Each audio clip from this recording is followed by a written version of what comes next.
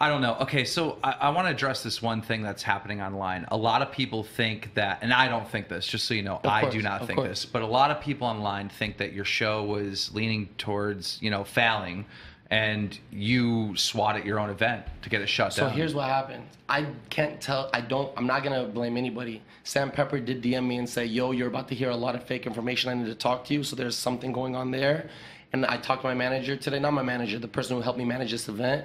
And he said, yo, just to give you a heads up, as we're in lockdown and the police look at me and say, don't even reach your phone to text, they saw Sam Pepper run out on his live stream, and they said everyone got scared, and that's why he got things. So here's what happened. A couple hours before the event, Sam texted me, DM'd me. After I think I might have DM'd him first, but a couple hours, and he goes, yo, can I come and stream it? This is about love.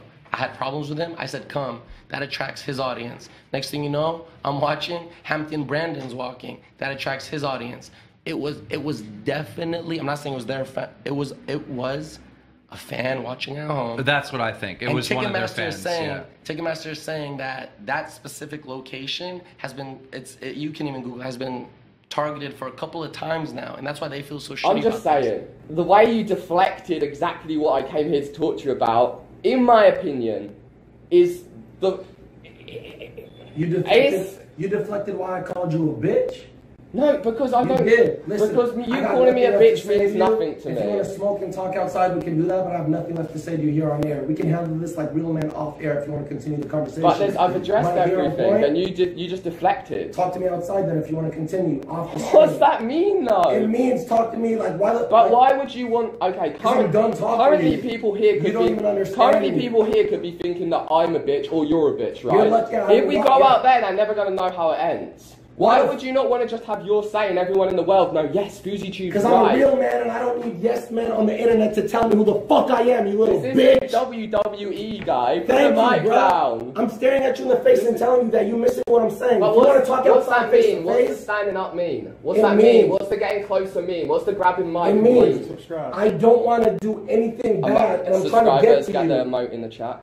I'm trying to say, if you want to talk outside without him, or whoever is watching, and handle it between two real humans face to face and understand each other. That's what I'm doing now. This makes no difference. This makes no difference.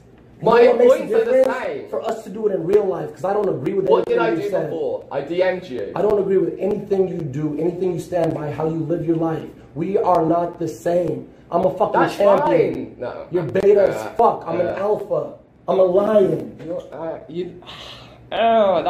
a yikes from me on that one. And you're a yikes from me on that one. I love you. I'm gonna head out. If you want to talk to me about being on the RV, bro, you got my number, right?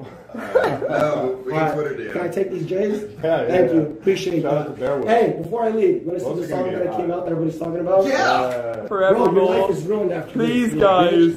Don't mess with somebody trying to spread positivity and love. Wait. Again. I love that sentence. Say it again, please. Your life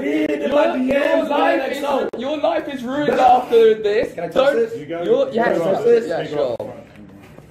Your Ghosts, now on iTunes. Bella Hadid in my DMs with an XO. Thanks for the promotion. Thank you, not a problem. Fousey, you gotta go out this way. Alright, have a good one. Bye. Nice to meet you. When are you getting me on the RV? When's the next trip? I mean, if you actually answer my DMs, you DM me and then I'll DM you back, and then you don't DM me back. Alright. For like weeks. Want to come too? Let's do like I'll go. Can we just summarize that whole chat with the last sentence he said before he walked out the door? This is the last sentence he said when he walked out the door. He said, yeah, your life is now ruined. Don't ever fuck with anyone who's trying to spread positivity. Can you think of a more...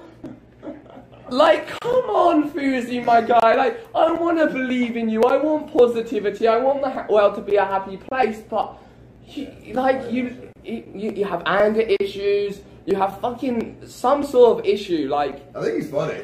It's hilarious. He's hilarious. Yes, it's hilarious, but he's not trying to be funny. But that's why he's funny. Yeah, of course, and that's what I said before the stream. I said it's content, and I fucking love this. And this is like such an amazing saga right now. The Fousey Tube saga right now is just fucking amazing because we're all gonna watch it at the edge of our seats. Like, what batshit crazy stuff is he gonna do next?